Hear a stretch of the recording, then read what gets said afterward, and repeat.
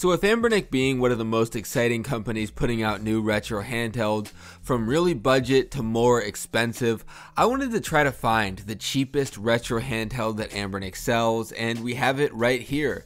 This is a $20, and I even got it for about $16 on sale, retro handheld called the Retromini. So you can find this on the official Anbernic store for about $20 right now, clearly being sold as an Anbernic handheld. And later in the video, I'm going to go over some doubts that this is actually manufactured by Anbernic, but as you can see right here, and I'll have it linked down below, this is sold as an Anbernic handheld on the official Anbernic AliExpress store, so they're selling it as if it's their handheld. And today I'm going to take a quick look and see if this thing is actually good for the price, because Anbernic is known to make some very good budget devices, so I wanted to know how good was the $20 one. Today we're going to find out. Taking it out of the box, you can see there's nothing fancy, it's just a micro USB cable, a manual, and then the handheld itself. You can see looking at the front, it has a really unique design because it only actually has two buttons, an A and a B button. You also have a D-pad, a start and select button. Turning it over to the side, you have a micro SD card slot, which is actually optional. There are some games already built into this, so if you buy some of these handhelds, they won't come with a micro USB card. The one that I bought came with a micro SD card, and it was specified, so if they don't specify that it comes with a card, you're probably not going to get it. And again, if you don't want to use it, there's already some games built in, as well as the operating system, and you could even bring your own micro SD card later if you want to bring some other games over. And on the other side, you have a volume wheel as well as the power switch. On the bottom, you have a headphone jack as well as your micro USB port. On the top, you have nothing, and then turning it over to the back, you have your R and your L buttons. And these are a little bit hard to press in actually, just because of the fact that if you can see, there's not that much room for your finger here, but I didn't find it to be anything that was unplayable, and in a lot of games, you're not even going to be using these anyway, considering what this thing can run. So overall, when it comes to the controls, I would say that they're fine. The A and B buttons actually feel pretty good. They're nothing to write home about, but they're pretty good and don't bring up any bad thoughts when I'm playing it. I just play and don't even think about the buttons, which is a good thing for these cheap handhelds because sometimes they're so annoying and it's just constantly ruining your experience. And then you have the D-pad. The D-pad isn't great, but it's about what you'd expect for $20, but I would say it's perfectly fine for almost all games you're going to play here. Again, it could be better, sure, but this thing is $20, so I don't really have too much room to complain here. So now turning it on, I'll first mention the screen. The screen on here is tiny, as you can tell. It's actually the same resolution as the Game Boy Advance, which is something that a lot of people that have talked about this really liked, because it does make Game Boy Advance games seem more natural and might be reminiscent of how they're actually supposed to be played. A lot of people, myself included, probably wouldn't care about that too much and would rather opt for a bigger screen that isn't the exact same as the Game Boy Advance Micro, for example, but it's the same resolution, it's the same size as far as I understand as the Game Boy Advance Micro, so there's something there considering a lot of people might be buying this just to play Game Boy Advance games. And it can do more, especially with custom firmware, but everything stock here, it can't really go past Game Boy Advance. And as I show you guys all the settings and everything, you can see the screen has pretty bad viewing angles, unfortunately. I know this cost about $20, but other similar handhelds really do have a better screen than this. There's the viewing angles, like I mentioned,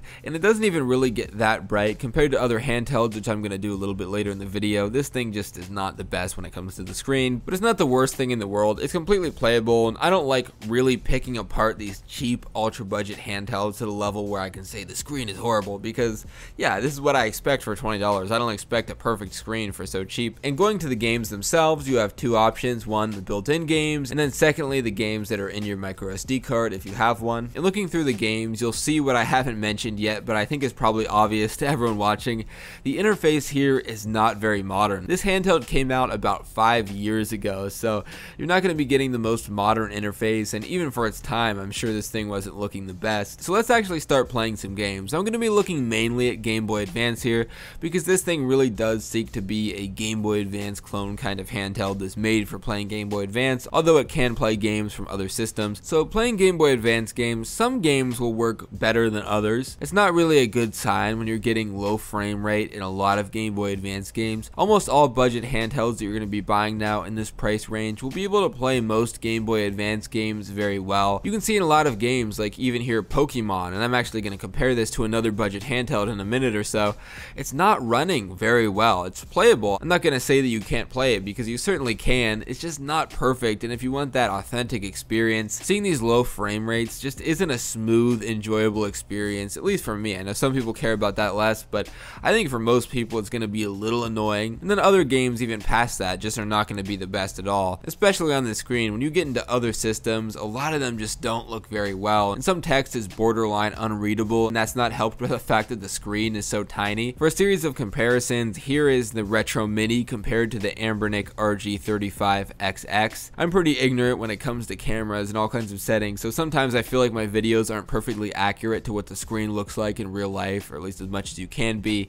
But even just looking here on camera, you can see a huge difference between the Retromini and the RG35XX, just in terms of how vibrant the screen is. And that's not surprising because the RG35XX is like 50 bucks or so. But just looking at the comparison here, it's so obvious that the screen is lacking. And now for comparison of another budget device, the Datafrog SF2000.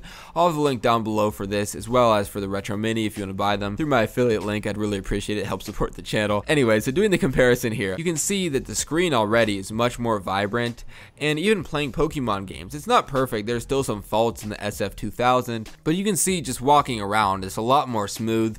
And when it comes to other Game Boy Advance games too, you're gonna have a much more smooth experience. Just in general, the interface looks better. You're gonna have more compatibility for more games. There's, I think, custom firmware coming out, if not out already, for the SF2000. It's still being developed and it's probably not perfect right now, but there's a better community behind the SF2000 for sure. And just out of the box, the stock firmware comes with more games, has better support, and I think you'd be much better with a handheld like this. Not to mention there's other weird features on the Retromini. You have the classic video player, ebook reader pictures that you have on some of these really cheap handhelds, especially the older ones that just have really weird, bizarre stock videos, for example, and ebooks and all this. As well as the fact that there's some bad settings on here, like for some reason when you set the brightness down to the lower settings, it almost makes it completely black. It actually looks like the screen is off completely, and I thought I broke it and was hopeless for a while until I realized it just gives it the tiniest amount of brightness possible, and I had to go in a dark room and then change it back. So there's some weird stuff on there. There's some positives too. I actually like the 2-button setup, just A and B.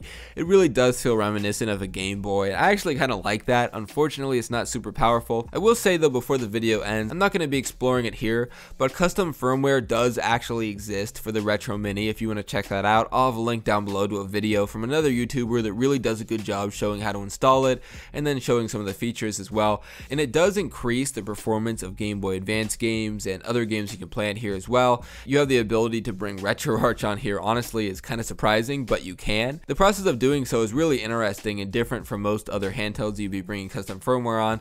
So I thought it was kind of out of the scope for this video, and I just want to show you guys the stock experience because I feel like a lot of people that are buying such a cheap handheld don't want to mess with it too much. They just want something they can use as a backup and they're not going to put too much attention into. I know there's some weirdos out there that like doing that, but I realize for most people they're probably not going to be doing that. So maybe in the future I'll look into that, but just keep in mind that is an option and it does make this a better value for the money. So that might leave you wondering, why is it that Anbernic would put out such a bad quality handheld? It is a little bit older, but it seems a lot different from the other handhelds. And after a little bit of investigation, and I'm sure a lot of people just figured this out from the start, this thing actually is not, from what I can tell, manufactured by Anbernic. It's sold on their official Anbernic AliExpress store. It's not like an unofficial thing. It's actually sold by them on their official AliExpress store, and they have this thing marked as an Anbernic handheld, but there's no Anbernic branding on this whatsoever.